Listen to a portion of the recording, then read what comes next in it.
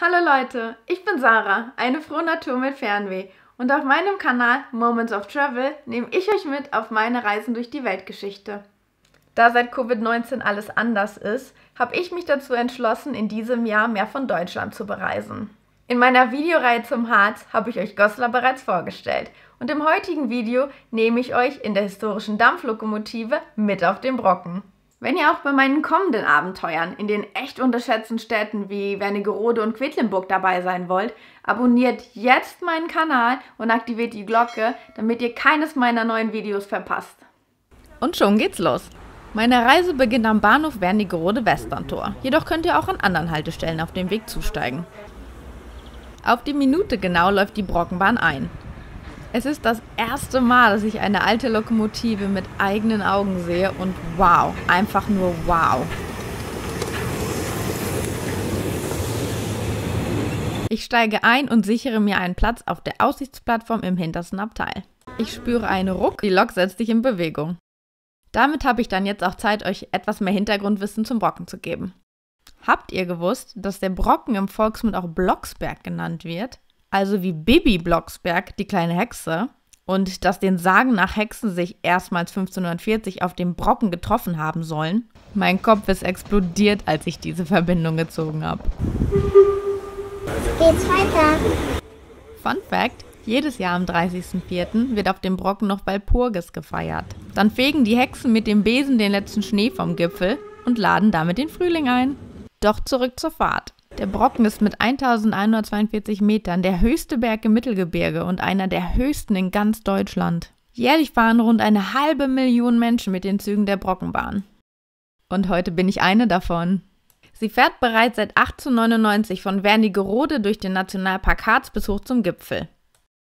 Der Brocken liegt an der ehemaligen innerdeutschen Grenze und hat schon viel erlebt. So war er zum Beispiel zwischen 1961 und 1989 militärisches Sperrgebiet und für die Bevölkerung nicht zugänglich. Während der Zeit wurde der Berg für Überwachungs- und Spionagezwecke genutzt. Es gab 2 Abhörstationen, die den Funkverkehr in fast ganz Europa erfassen konnten. Die eine gehörte zum sowjetischen Militärgeheimdienst, die andere zur DDR. Nach dem Fall der Berliner Mauer demonstrierten 6.000 Menschen für die erneute Freigabe des Gipfels, die ein Jahr später erfolgte. Der letzte russische Soldat verließ den Brocken am 30. März 1994.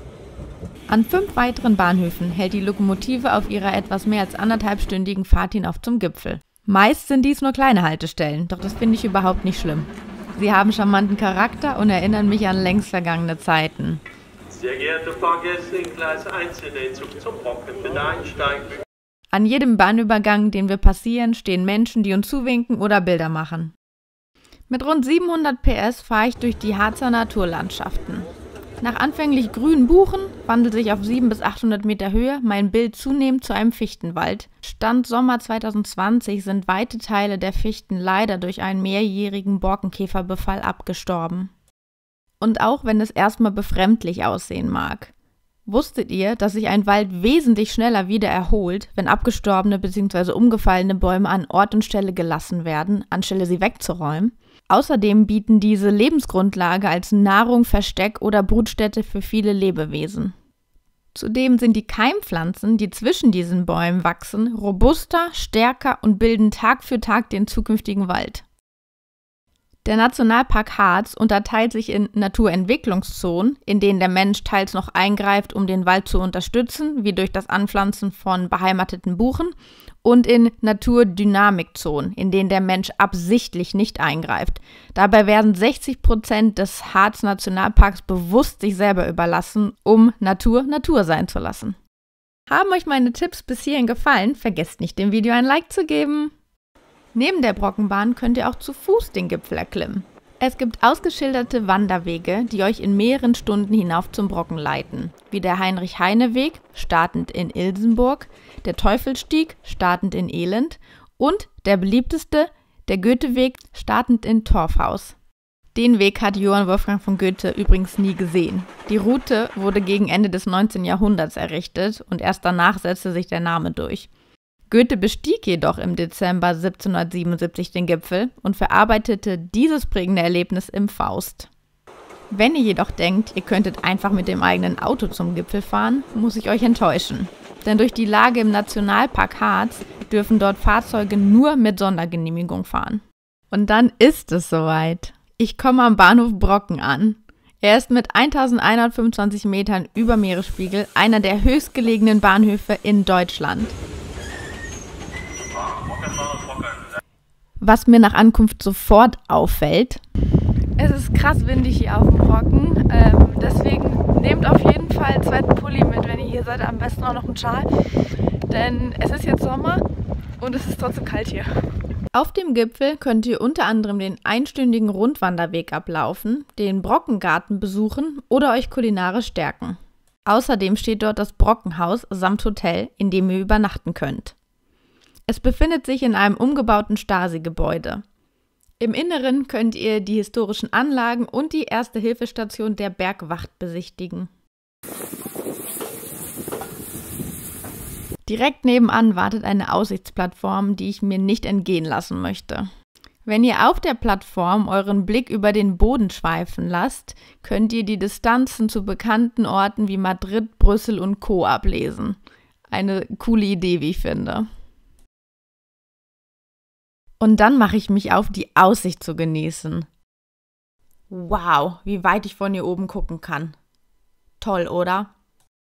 Vom Gipfel aus könnt ihr bei guter Sicht den großen Inselsberg in Thüringen, den Kötherberg im Weserbergland und den Petersberg nördlich von Halle an der Saale sehen. Bei sehr guter Sicht sogar Berge in der Entfernung von 160 bis 225 Kilometern. Eine Weile bleibe ich stehen und genieße einfach die weiten Blicke. Denn als Wahlhamburgerin habe ich bekanntlich nicht so viele Berge um mich herum.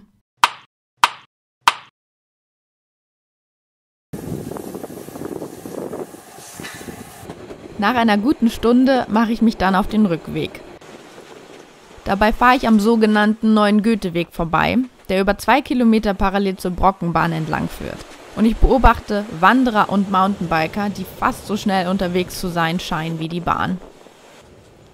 Da es auf der Strecke nur ein komplett verlegtes Gleis gibt, müssen alle Lokomotiven aufeinander achten. Und so kommt's, dass meine Lok kurz auf ein Ausweichgleis fährt, um eine andere Bahn vorbeizulassen. Doch bei so einem tollen Anblick bin ich über die zusätzlichen Minuten nicht böse.